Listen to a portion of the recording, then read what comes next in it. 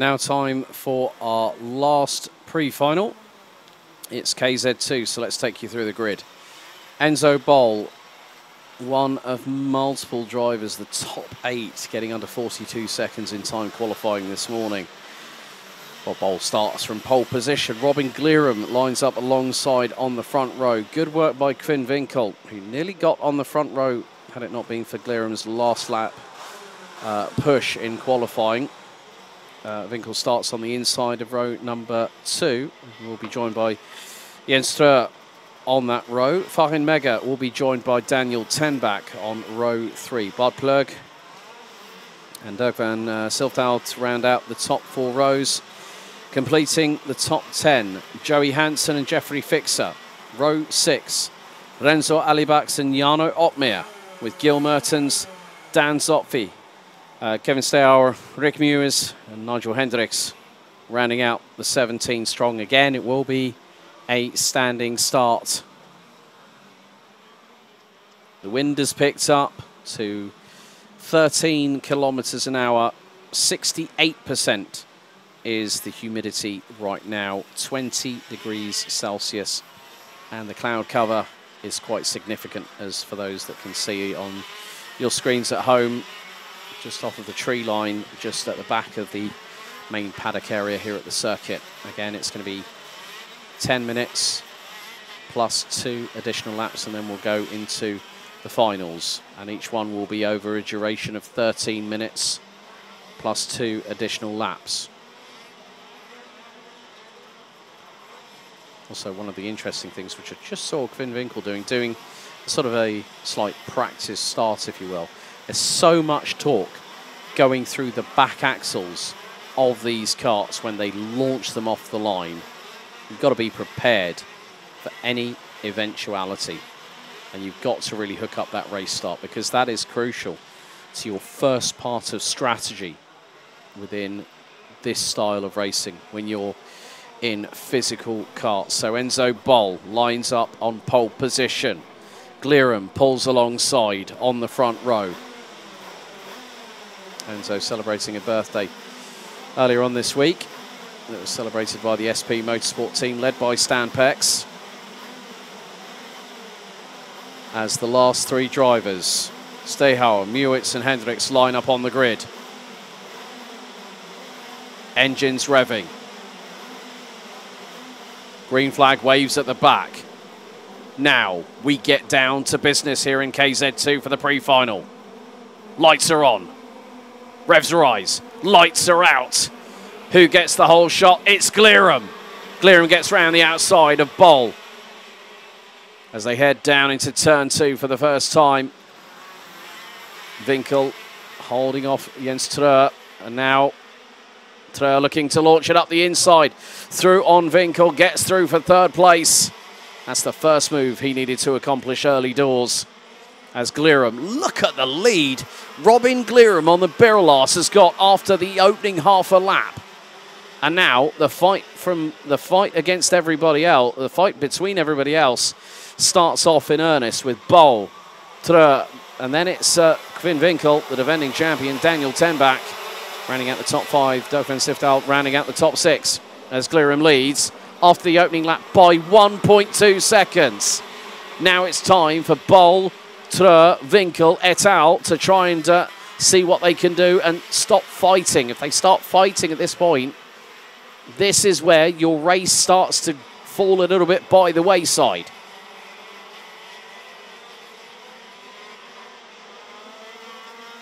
And now, because Enzo Bol is trying to close in on Robin Glerum, but Jens Streur wants to have nothing to do with being the second kart in the train.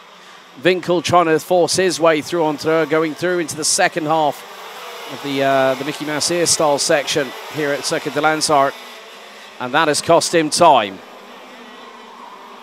Glerum's got a lead of 1 3/4 seconds after the opening 2 laps.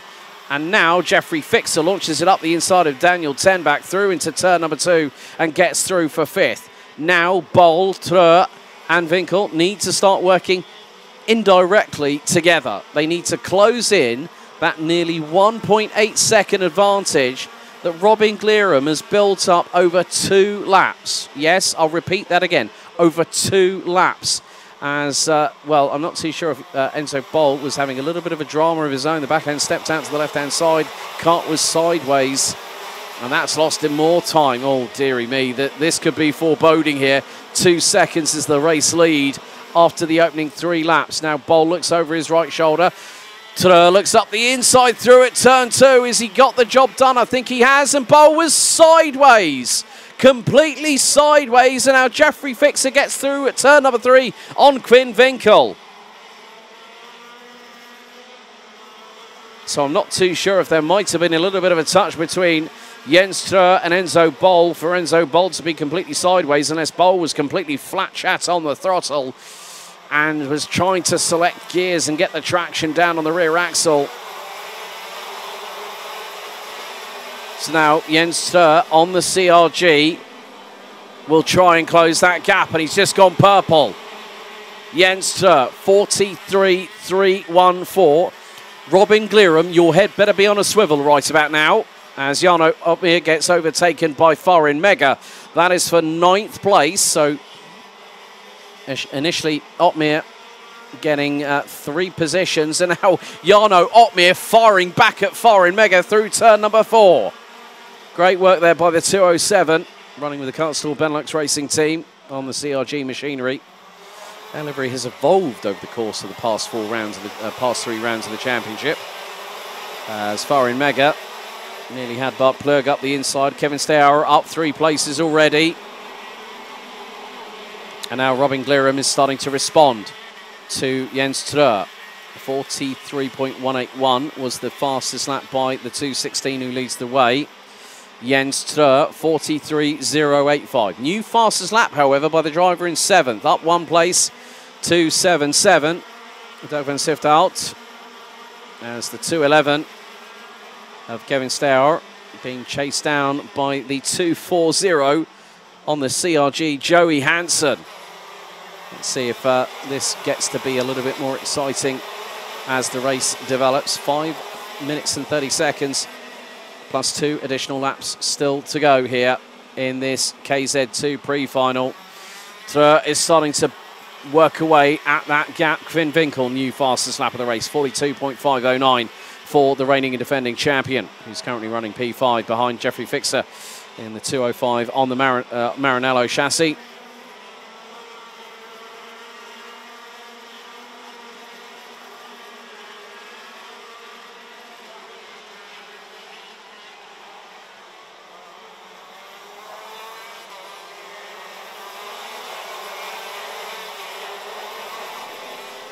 So Glerum still continues to lead. Very interesting body language from Jens Treur. I think just completely was to the right-hand side, coming through the left-hander at the final corner. And that gap has now expanded to 1.7 seconds. Could be a possible opportunity. Quinn Vinkel looking to try and go for a move on Jeffrey Fixer through turn number 4. But it didn't quite pan out. They've got Daniel Tenbach and Doug van Sift out just behind. Down on the Birol Art chassis on the 277.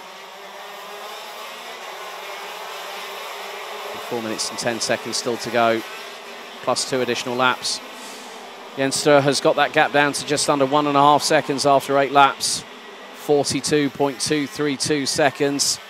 New fastest lap by the 242. Farin Mega dives up the inside of Jarno Opmeer again. But Plurg might have gotten the opportunity to get through and did so. So Jarno Opmeer now 11th. And Jeffrey Fixer trying to start pulling away from Quinn Vinkel and looks to get after Enzo Boll, our pole sitter, who's now in 3rd place, trying to keep with Jens Treur.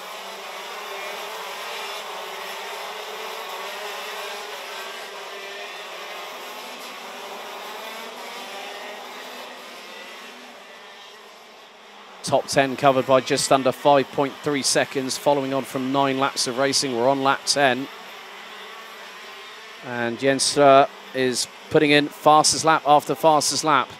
Last time around, 42.232. Now, new fastest lap over a tenth quicker, 0.105 to be precise, 42.127. And there's Joey Hansen trying to close in on Jarno Opmeer. That is the battle for P11 on the road. That gap looks to be decreasing. Robin Glirum just keeping a steady, consistent pace. Gap now 1.163, another new fastest lap. Jens Sture is picking away at least a tenth of a second at least per lap over the last three. And each time it's been a new fastest lap by the 2:42.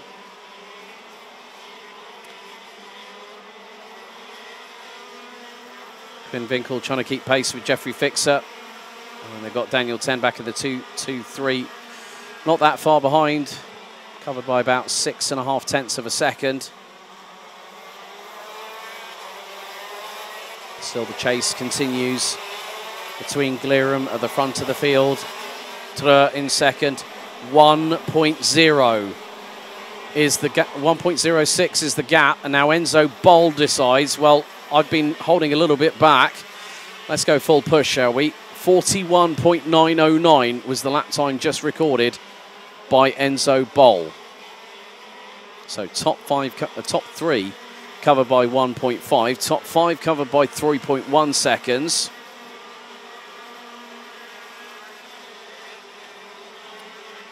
Sturk van Siftout closing in on Renzo Alibax for that 7th spot on the field.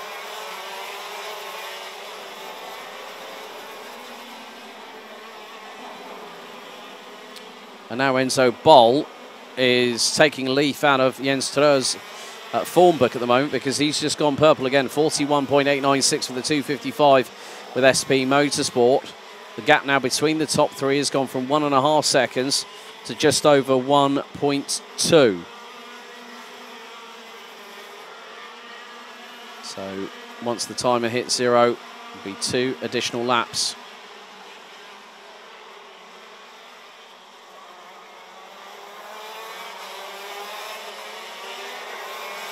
So 3 laps remaining in what has been a fast-paced KZ2 pre-final, but the gap really between the top 3 hasn't changed. Jens Sture was the quickest out of the trio, 42.093. 42.128, new personal best for Robin Glirum in the race lead. Enzo Boll that time around 42.130.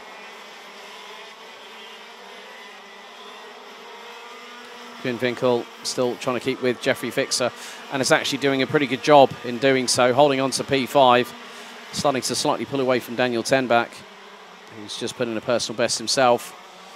So 2 laps remain in this KZ2 pre-final. Robin Glirum leads.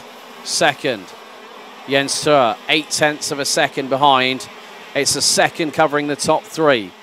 As Enzo Boll, that time goes quicker than the 2 in front. 42.0 for him. Tre 42.1. Glirum high 42.2.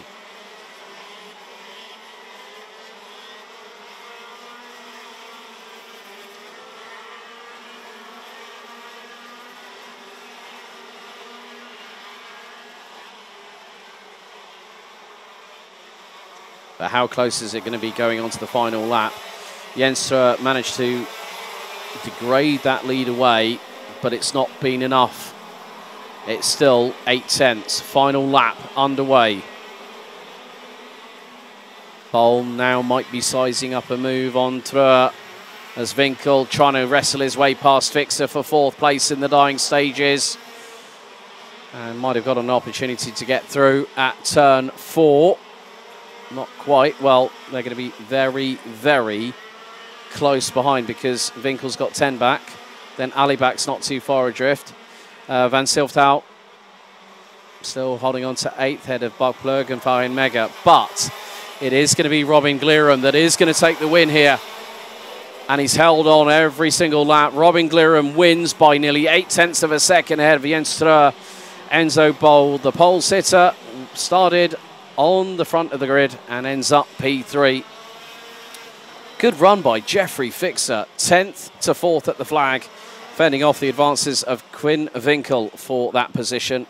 Vinkel started 3rd, ends up 5th ahead of Daniel Tenback with Renzo Aliback, Sturk van Siftout Bart Plug and Fahin Mega rounding out the top 10. Jarno Opmeer in 11th, having started on the outside of row number 6, with Joey Hansen, Gil Mertens, Kevin Stehauer, Dan Zopfi, Rick Mewers and Nigel Hendricks rounding out the finishers, all completing 16 laps in the KZ2 pre-final.